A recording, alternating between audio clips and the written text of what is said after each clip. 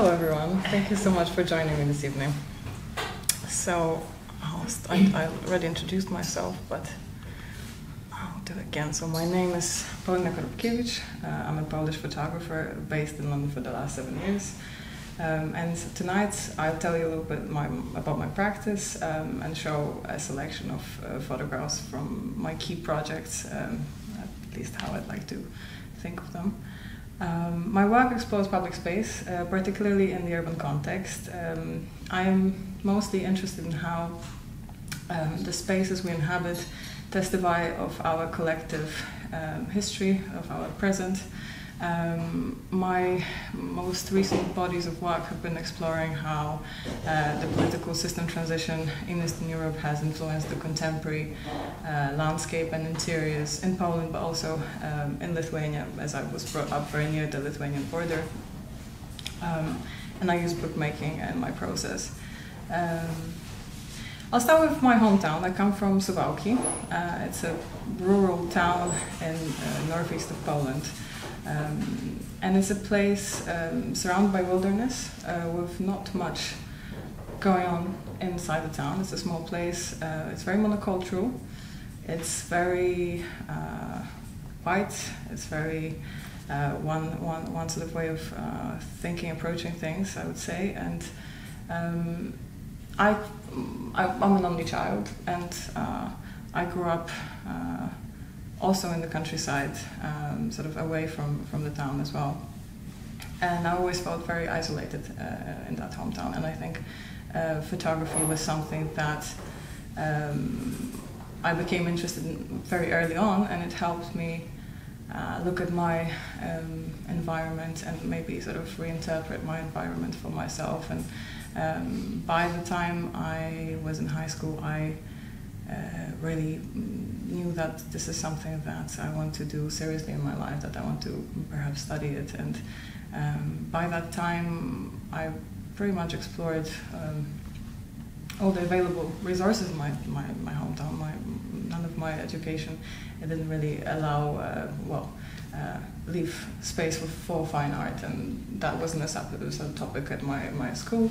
So obviously I realized that in order to get accepted to university, I was 16 at the time, and I just knew that from the conversation I was having with older peers and people who were doing this at sort of festivals, that it's an impossible project, process to get accepted to a film school in Poland, and I need some sort of good preparation. So I decided to join a very similar course, like London Institute of Photography, Warsaw School of Photography and Graphic Design, which was basically a part-time course, two-year course, diploma degree in photography. And I would, that was about 200 miles from my hometown, so I started commuting a lot. It was a weekend course, so Friday daytime I would leave my school, get on the train, and go to that course, that sort of university, part-time university. And that was my life, and for 2 years. So that commute that I was doing was about 5 hours on the train one way, so that was mapping every week in those 2 years. And so I became really interested in the landscape that was very immediate to where I was living, my parents' house. And I guess the elements of the landscape that so early in the morning isolated with that mist, when I was getting on the getting ready to go to school, or to go to the course to Warsaw, I was always just sort of hoping to have time to walk around and photograph the nature so near me, and not have to get on the train again that day, possibly. And so I was really fascinated with black and white photography at the time. The approach in on my course, that was my first real introduction to photography as fine art. So obviously, I was really interested in the darkroom, and I built the darkroom in the basement of my parents' house, and I tried to experiment with medium format. And this body of work sort of emerged during that time, and it was my diploma degree at Warsaw School of Photography. This is another picture from that project. And the decision to move to London came to me sort of not so immediately. It was very spontaneous. It was in my final year, my secondary school, I guess, like A-levels, right? I think. And I just felt that in order to at least have access and be able to have a possibility to do what I want to do, photography, I have to move away. And I found out about UIL, and I applied, and I moved by myself when I was 19. And I didn't realize until I arrived how the process of acclimatizing, let's say that's the word, will take so long, and actually will have such an impact on my work, on how I approach it. And the difference at Camberwell College, the first sort of most immediate difference about Camberwell College and Warsaw School of Photography was that Camberwell was completely free, and it was just about us coming up with our own ideas. We were really invited to think individually. First big difference between Eastern European education, Polish education, and Western education, where you're invited to voice your opinion, and to really, it's all up to you. It's not about memorizing. It's not about really learning the facts. It's really about now going and doing this thing. And I feel like these 2 years in Warsaw kind of gave me the understanding of photography as a medium, that I knew that I am definitely interested in the actual medium photography. That Camberwell really encouraged experimentation in terms of, you know, using photography as a starting point for certain ideas, and actually not being the end product at all. And for me, the conceptual approach was very exciting, and I experimented a lot, but I very quickly kind of found out that it wasn't what I will be doing, and well, maybe, who knows, but for now it's not what I'm doing. I'm definitely interested in the images and their physicality, and that's how I sort of see my work, deliver my work in a way. So while I was at Camberwell, I was making trips back home, and obviously when I talked about just moving to a new place, I'm a very observant person, so I was comparing the two environments. I started comparing the two environments sort of subconsciously. Every time I was going back to Poland, I was looking at the space that was obviously familiar to me in a sort of different way. I feel like I adapted almost like an outsider's perspective onto the environment that I was very used to seeing, and suddenly, you know, combined with certain stories that my parents would say, or certain things that I was already very drawn to, it triggered that idea in my mind that this is something that I might want to be exploring, that this might be my investigation. And to give you a bit of context, obviously I was born after the fall of the Soviet Union, so I don't know what life during the communist time looked like, but yet when I was growing up and when I was a teenager, all these stories from my parents' generation, from my grandparents' generation, from older friends, was something that was present. And it was always very intriguing to me, because although the system has changed, and that was before I was born, what was left from it, the public space, the architecture, the interior design, the decisions that people make when it comes to decorating their house, or the language of advertising, it was all very much, and to an extent still is, left from that era. And so that just created a question. I remember wondering why things look the way they do. And you know, we have to bear in mind that for 50 years people couldn't travel freely. If you wanted to go abroad, your passport was held by governmental authorities, and without a letter of invitation you wouldn't be able to go anywhere besides the Soviet republics.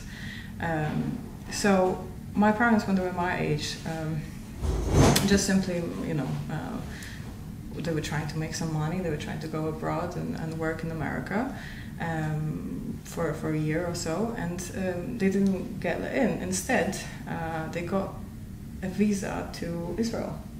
And so they went to Israel on this very bizarre trip without really knowing where they're going.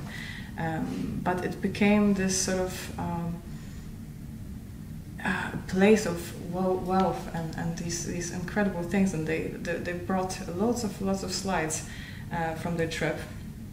And one of the times I was back home while studying in Camberwell, I decided to project some of these slides onto their current house, because the house, the idea of the house, the very concept of it, the reason why they emigrated in the first place, and then you know, brought these photographs with them, was the reason why I did it. But what really kind of intrigued me was the stories and this very particular photograph that they brought. For example, this one here is a picture of a motorcycle that they considered so beautiful, and in fact so, you know, they haven't seen a motorcycle, a Yamaha motorcycle before, so they obviously photographed it to show their family once they get back. And these sort of pictures of petrol stations, pictures of certain interiors, of the most bizarre things that now you wouldn't just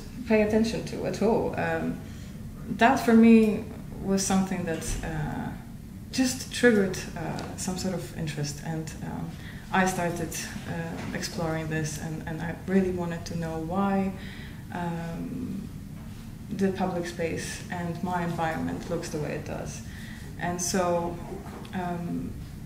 I started, every time I went back home, I started documenting the space around me, and I was hoping to do it on film and in various ways. I was approaching it, but I couldn't quite arrive with the right, you know, the right sort of medium. And it wasn't until the last final year of my university when I did a workshop with Self-Publish Be Happy, actually. And I was invited, well, Bruno, the director, Bruno Kasho, the founder of that platform, he invited us to make a zine in 2 days, completely of the topic that we want to do. And before that, I just didn't consider a book as a form like that.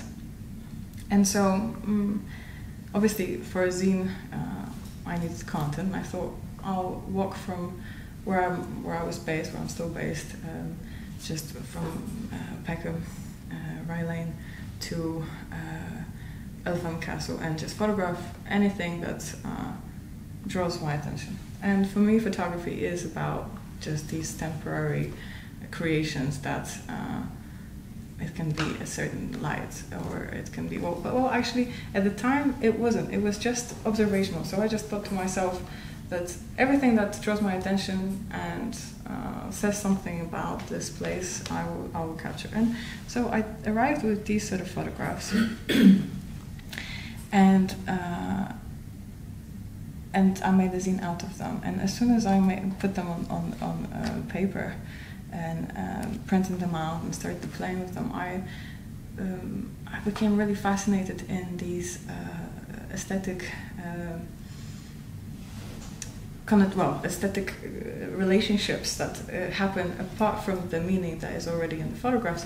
It's the play on the shapes, on the transition, how the two images together take on that new meaning through purely the way they work aesthetically with each other, and what it does, and the fact that I had complete control over how the viewer sees the work, that I can decide that now this image is first, and then this really excited me, and I just started making these zines after that.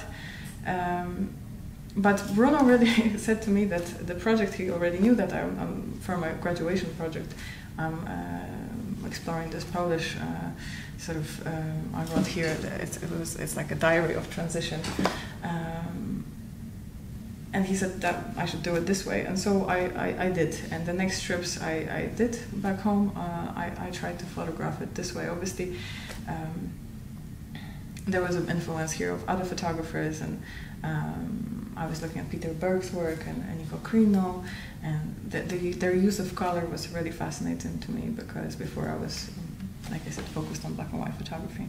So I arrived with this book.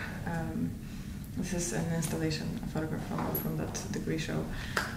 Initially I thought, because I didn't think of making books as a part of my work, I just thought that this is a good end product for that work.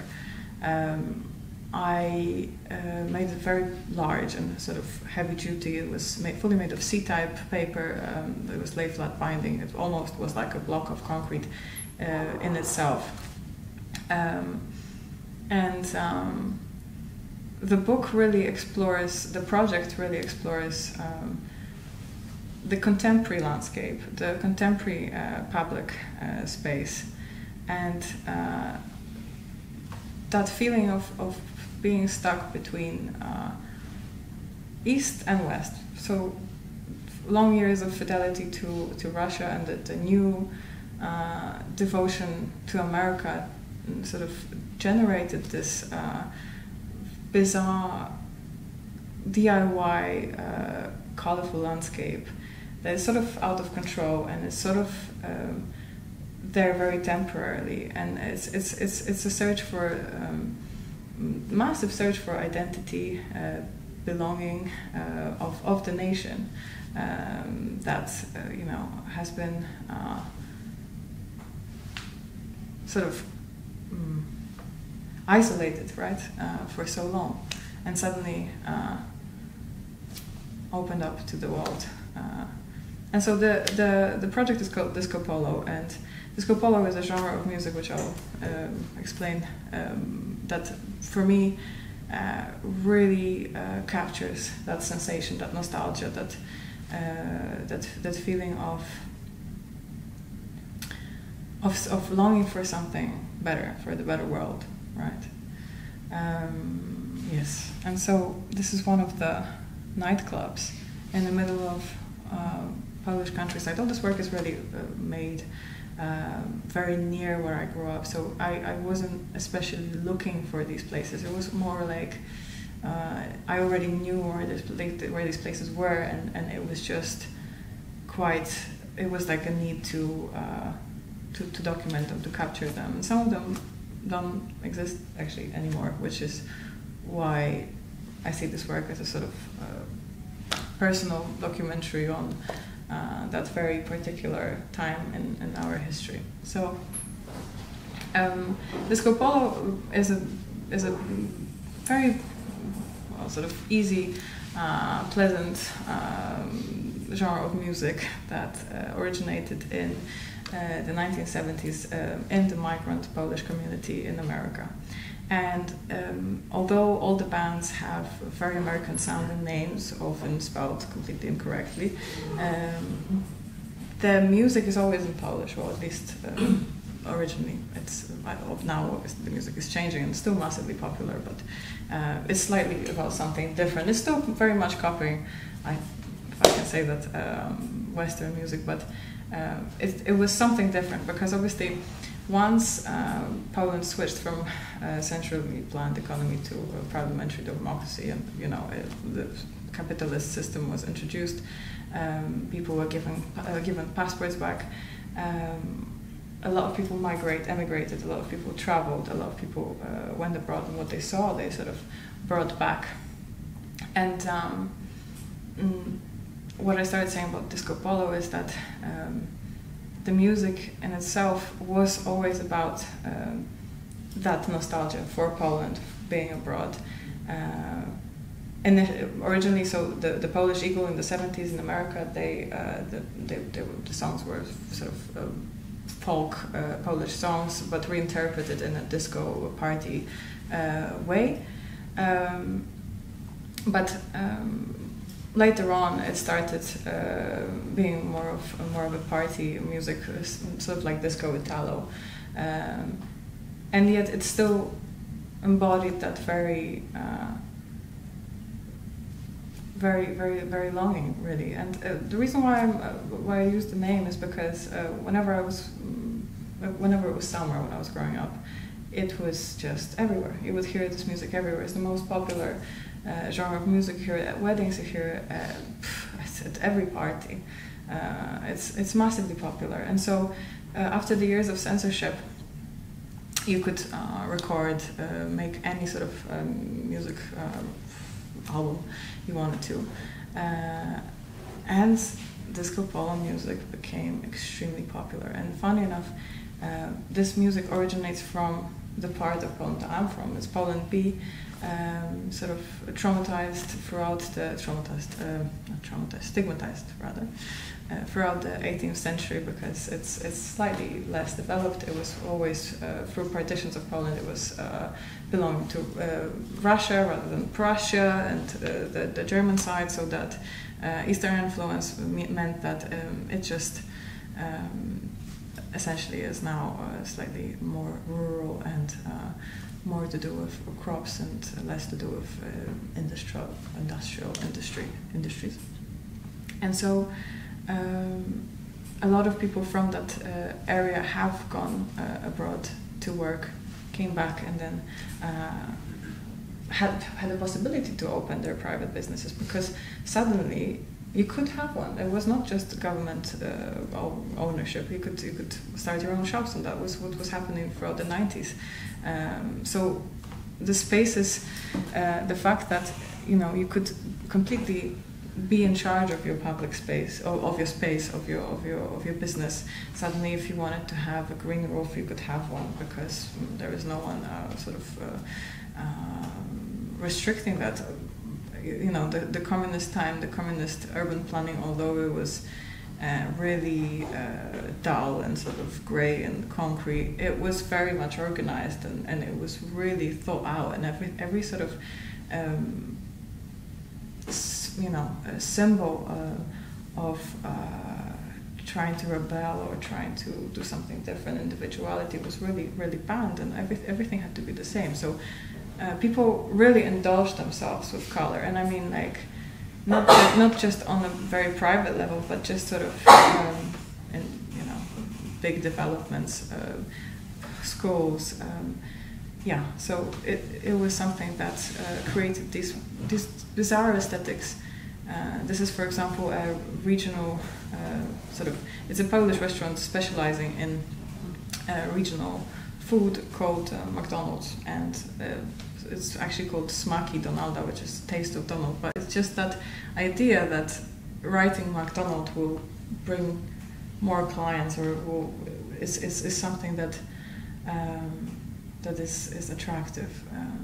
Really interested me at the time, and it still does. And it's in the early 2000s, these grey tower blocks that are dominating Polish landscape, really, all of Eastern European landscape, have started being insulated with styrofoam, and in order to sort of disguise the uncomfortable past, I think the urban planning committees decided that it would be brilliant to paint these neighborhoods in bright pastel colors. So, but unfortunately, as there were some sort of more urgent social problems to deal with, I guess the emphasis on what the public space actually looks like, that wasn't something that's important. So the way these tower blocks have been painted is completely random. In fact, it's not people who have education or who should be the ones deciding of how the public space looks like are doing that. So what it does is creates this sort of really eclectic environment that at the time when I used to live there, I was just really confused about. I just didn't know why it's like that. Yeah.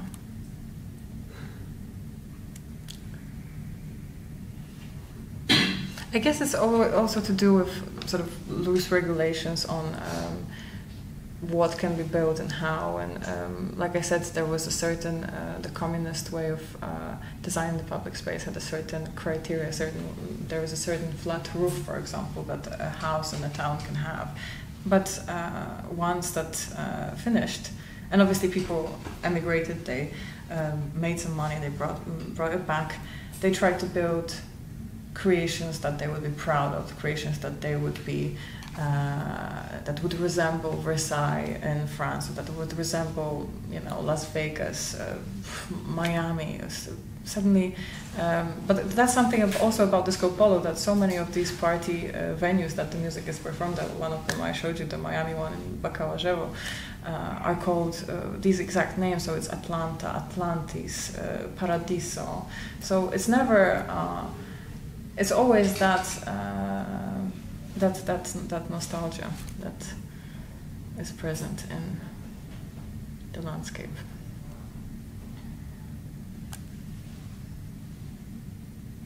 There were never. Oh, okay, sorry. I was just about to say that there no people seem to occur in your photographs, but then just on the last slide. Oh, actually, this is just the documentation from the book launch. But no, there aren't any pictures on the photographs, and it's a conscious decision because I feel like as soon as I've placed people in the photographs became about the people in those pictures. And for me, I'm interested in the gestures that we make as people, that what they say about us, what we choose to do with the space that we inhabit. We already take so much space on this planet that I think just what we do, just what we like. I'm really interested in taste and why people make those decisions. I think that's, for me, that was enough. And because I know the space so well as well, I just wanted to really capture the landscape now. I mean, that was 2015, but now, current contemporary times, what happened after in that gap, you know, that transition time from that system to another, one system to another. And so I didn't really want it to be a criticism of any sort, or also yeah, I just didn't feel it was necessary. Yeah, and do you rather have like sounds as if you're rather interested in the typology, let's say, like of architecture, you know, like influenced like by, say, like maybe communist Eastern European influences, and then basically like the influence of, or let's say Western influence, and then how it then mixes, yeah, yes. exciting first moments. Do you also have like, for example, if you look at, let's say, like a photographer, let's say like Stephen Shaw, yeah, so I mean someone who really, at least that's what I sometimes feel, he gets obsessed about seeing, basically, like he can get absorbed in just looking at the scene from a specific angle, and when you look at this image, it's quite long, it really is like mesmerizing, really. There seems to be an element of this obsession about seeing, basically, the being drawn into the pictures, almost kind of mesmerizing. I don't want to say like composition, but you know, it's a certain way of taking pictures, I think, yeah, that really invites the viewer really like to look at the little details and to look at the relationship of the visual elements within the image. Would you agree, or is that rather, let's say, like a side effect? You know, this obsession about seeing and the relationship of, you know, the different details with each other. Absolutely, I think that's exactly what happened. And in fact, another body of work that I'm going to show you is about looking purely, and there is no other meaning attached to it. And in fact, this is why I think, you know, the work needs to sort of be there and say its own thing. But yes, definitely looking is yeah, that's everything. And so let me show you this project that I'm talking about. I mean, this work I've concluded in a book that I felt that was basically, because the first book was just one of copy. After my graduation show, when it came back from a photography festival, it was slightly, you know, wear and tear problems, and I realized that in order to reach the audience I want to reach, and in order to I didn't ask myself how to distribute my work, how I wanted to travel, and so I self-published, self-funded, and launched this second edition of the book, which was challenging. Obviously, I designed it myself, and I've completely did the whole everything about it on my own. And I launched it at the gallery that I used to manage at the time in Cork Street, which was very kind, with a sort of a small show for a week, and that was sort of a culmination for me of that project. But let me just take you to another body of work, which is Disco Polo was also a part of Post-Soviet Visions, which was, like you say, it was the first time that I really so into that last year, selected images from this project were exhibited as a part of this group exhibition created by Ko Eshun and Anastasia Fedorova at the Gallery Calvert 22, which shut down sadly earlier this year. And it was the first time that I saw a whole generation of photographers, it was 14 photographers, born after the fall of the Soviet Union, but exploring what the reality looks like through portraiture, through public space, through different aspects of cultural aspects. And it was very interesting to position myself in that context, because the latest work I've developed was very much influenced by what happened, well, by that very exhibition, in fact, and being in that context with these other people, because for me it was such a personal interest so far that I didn't even really look at my peers doing a similar thing. I wasn't looking at Polish photographers doing this thing. I was just really trying to capture these specific places that I wanted to show and I wanted to see. And again, it was a way of reimagine, reinterpret my environment, the environment I grew up in. But about looking, while I was in London, every time, so this was the work I just showed was the work that I was developing when I was making trips back home. But while I was in London, I was working on this body of work called Perspectives, and it's a photo book that I developed in collaboration with Camberwell Press and Camberwell College of Arts. Upon graduating, I was awarded a Camberwell Book Prize, and what it meant was that for a year I will get to develop a project of my choice into a book format with a graphic design studio and support of these people, these tutors. It was a great experience and a very good collaboration where I, for the first time, worked with a book designer. So it was an interesting way of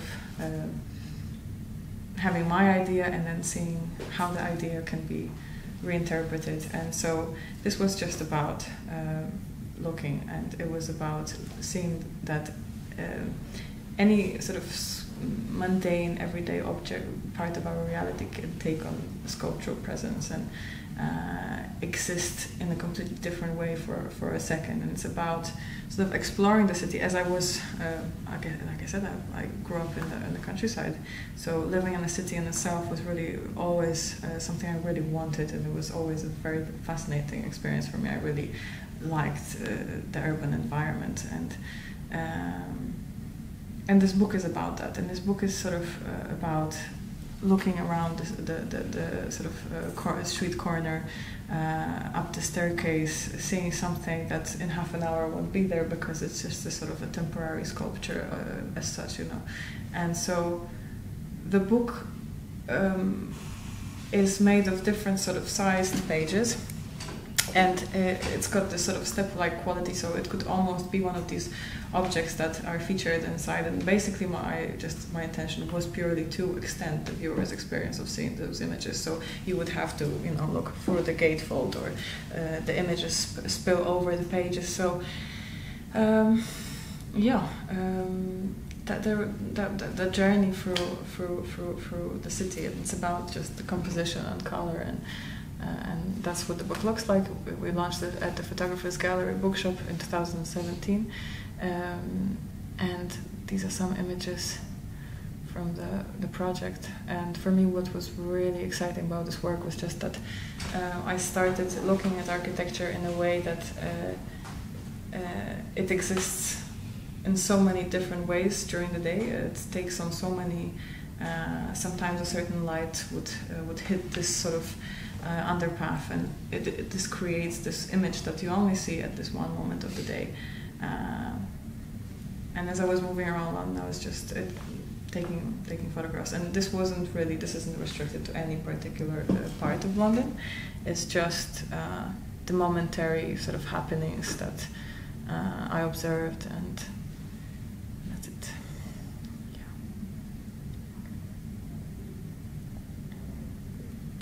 Yeah. And this is my most recent zine. It's called Wall Unit, and it kind of, like I said, it sort of emerged from that exhibition, and I started looking at just the socio-historic roots of interior design. I remember being in Poland, and also some photographs are also in Lithuania, but it's the eastern region of Poland. There's really no difference. I remember being in a post office with my grandma very early, and just like feeling that I'm almost on a movie set. I remember the ferns, the rooms that looked exactly like that. That although the magazines and TV programs or films would show the reality very different, this would be what the school looked like, or what the hospital looked like, or what any sort of institution. So the decor was very much left over, and it's also changing. So that was something that really drew me in, but also it's that a testament to what happened. And I always just felt quite alien in this environment. So it's like that's the sort of way I was thinking of these spaces.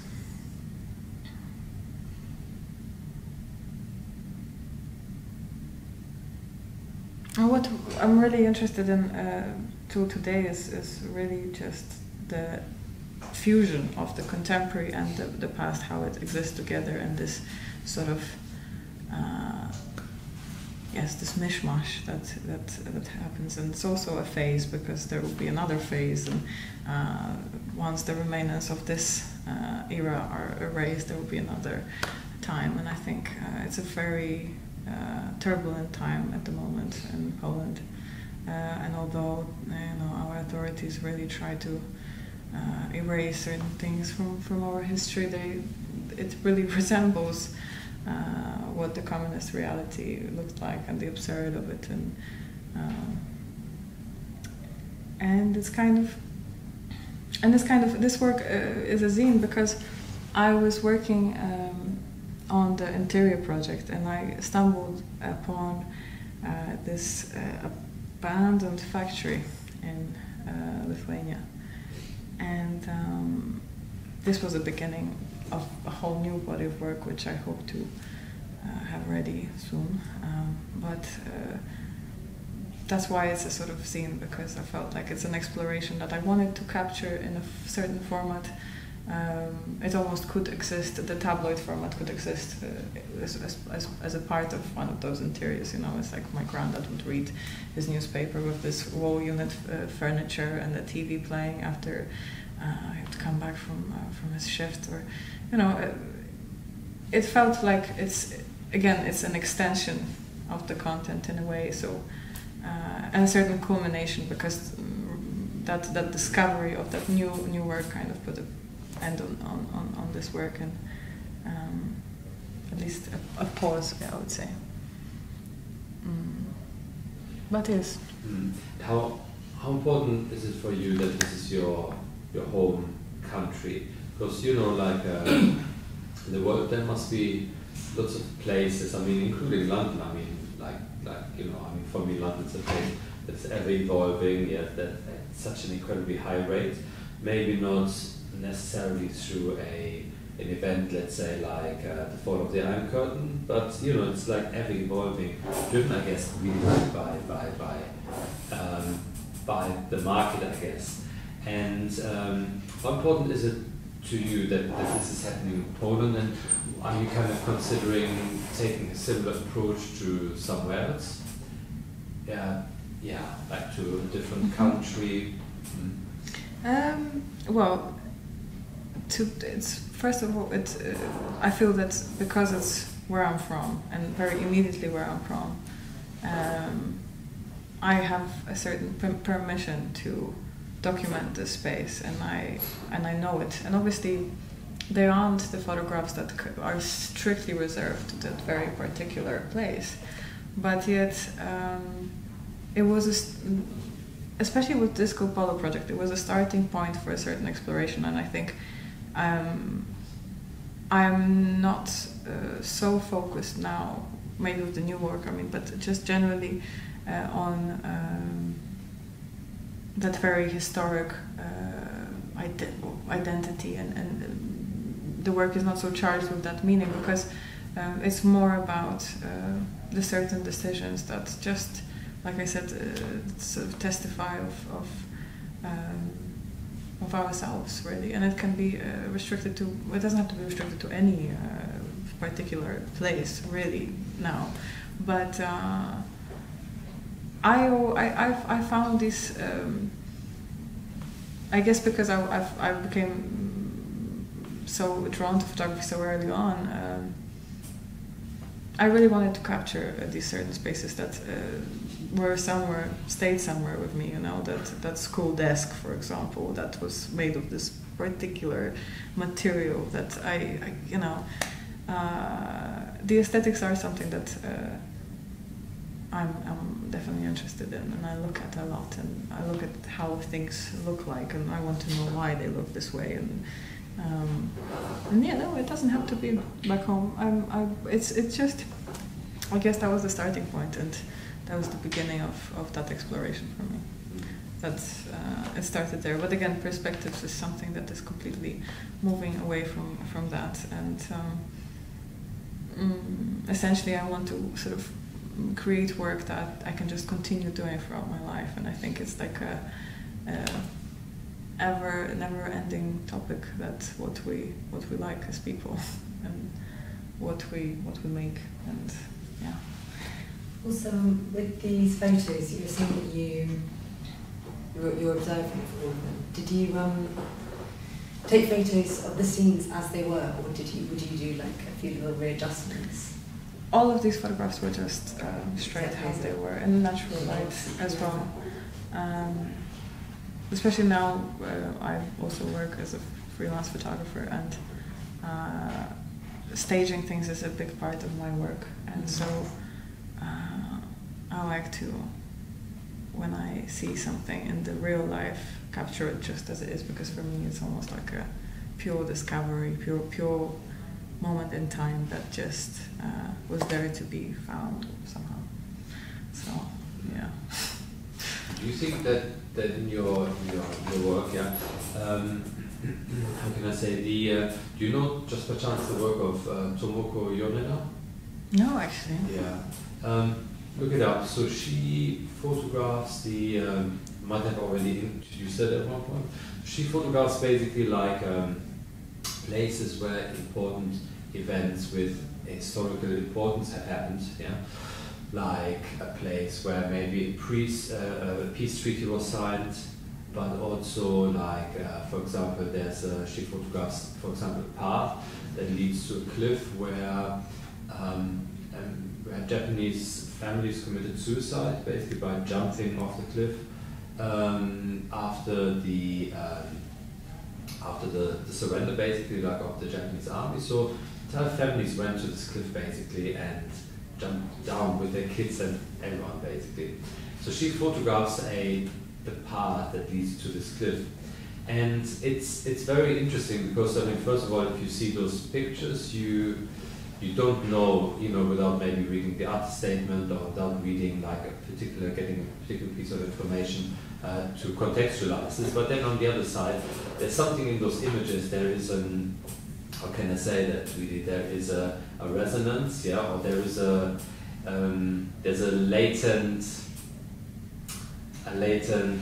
I don't know, events that you can almost like sense or feel, almost like a frequency that you can't hear, but you almost like feel it like in your stomach. You know what I mean? Yeah. And and it's very powerful. And looking at your images, I mean, particularly like to the fact that there are no people in there. There seems to be like a latent event in those scenes. Yeah, it's almost like as if an event or something has left a resonance in those locations, yeah, or in those places, yeah, without being too specific like what it actually is, but there's almost something there, like almost like a sort of like droning, basically, something you almost kind of feel like in your stomach, yeah. I don't know if you ever had that. It's really good. I mean, that's kind of the photography that I also really am drawn to and enjoy. Yeah, absolutely. That's sort of. No, I'm glad. It's very good to hear that this is the feeling. No, thank you. I mean, this is kind of the work, and it's like you say, it's the ambiguity really of those places that draws me in them. But yeah, no, I really enjoyed doing this work. It was just because revisiting these certain memories and certain spaces was very enjoyable. But yes, I am definitely interested in kind of letting the work be more broad and sort of more universal and maybe less site-specific and time-specific. But that's also something that's, I mean, the project I'm developing now is very much time-orientated and very much about the post-Soviet reality and what that it meant. But no, it's a big part of my practice. I think it's a mix of both. I think it's I'll always, it's going back, making trips back, and then living in a sort of different reality has this effect. Yes, that's my practice so far. Thank you so much for listening to me.